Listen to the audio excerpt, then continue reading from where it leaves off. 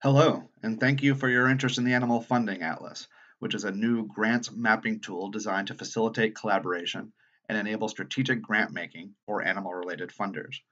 My name is Che Green, and I'm with an organization called Faunalytics, and we are managing the development process as well as the grants and the data management. Also involved in the project, and the ones that really are making the Animal Funding Atlas possible, are the Summerlee Foundation, which initiated the project, the ASPCA, Tigers in America, and Maddie's Fund. My goal today in this video is to give you just a brief overview of the history of the Animal Funding Atlas. I will also have two separate videos, one showing the basic features and functions of the atlas, and another walking through three short scenarios to show you how to use the Animal Funding Atlas in your work with animal-related grants. First, a brief history of the Animal Funding Atlas. As I mentioned, it was initiated back in 1999 by the Summerlee Foundation. It was an offline access database managed at the time by Christy Wicker. And it was a very useful tool, but it was being offline, it was difficult for many people to access. And so we looked over the years at how to take it online. And in the interim years, we partnered with the Foundation Center, initially with Philanthropy Insight, and then with Foundation Center Maps. And those were useful tools that allowed the database and the map to be online and to be accessible by animal grant makers and others. But it wasn't quite detailed or granular enough to be as useful as it could be for animal related funders specifically. And that was the impetus for the four organizations that I just mentioned pooling their resources and creating what we're calling the Animal Funding Atlas in 2018.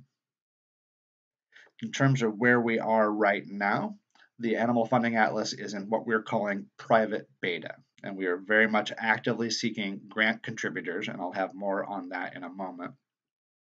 We are also considering whether or not to make the tool public facing eventually so that it could be used by grant seekers as well as grant makers, but that's a decision that is still pending.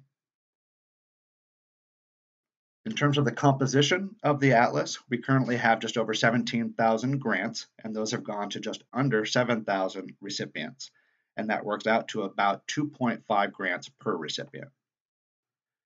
The atlas includes just over $500 million in funding, 510 million, and that has been contributed by just 51 funders. That averages out to about $10 million per funder. The green columns that you see on the bottom represent rough volume of grants by year. So you see some concentration in the early years where we ported over grants from the database created by the Summerlee Foundation.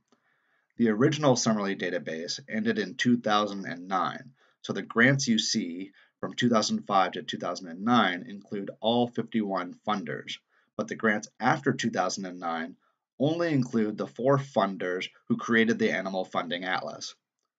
We are still working to add more grants for recent years and hope to have your participation. More on that in a minute.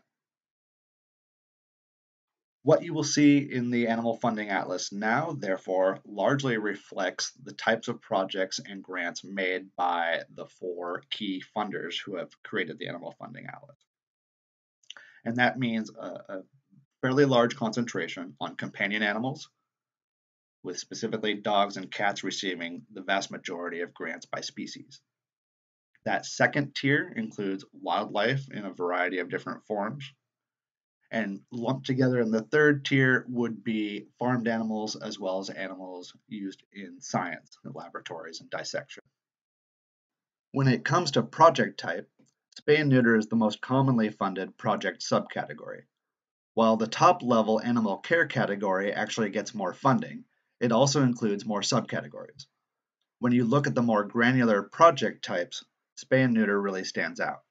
Followed at a somewhat distant second by 2 types of funding. One is specifically veterinary medicine, and so providing veterinary services in clinics, and another is veterinary science, so looking at science from a university perspective. In that third tier is a lot of student-related programs, as well as sheltering and feeding, and capacity building programs, so facilities and equipment. And again, these are largely reflective of the four funders, and I expect that the species and project types will diversify over time as we get more funders in here. And while I'm only touching on a few of the major species and projects, I should note that we developed a classification system that includes over 90 different species categories and 60 different project types. And that's specifically because the Animal Funding Atlas was developed with the entire animal protection field in mind, including a detailed taxonomy that's uniquely suited to animal-related funders and grantees. Our goal is to create a system that can be used to improve your knowledge of the field, including what projects are being funded and where, what opportunities exist for collaboration, where there are possible funding gaps, and how funders and grantees can both be more strategic in their planning. Perhaps not surprisingly, the value of the Animal Funding Atlas increases as participation increases. And so every step closer that we get to representing the full universe of animal related grants makes the Atlas that much more useful. And so we are hoping that as many animal related funders will participate as possible, and we are willing to do some hand holding to facilitate that. So if you have even a casual interest in participating in the Atlas, what we will do is we will add 5 grants to the system on your behalf. We will apply the detailed taxonomy that we have created to your grants and show them in context in the Atlas. We will have a phone call with you to walk through what we've done and to talk about how the rest of your grants can be ported to the Atlas with assistance.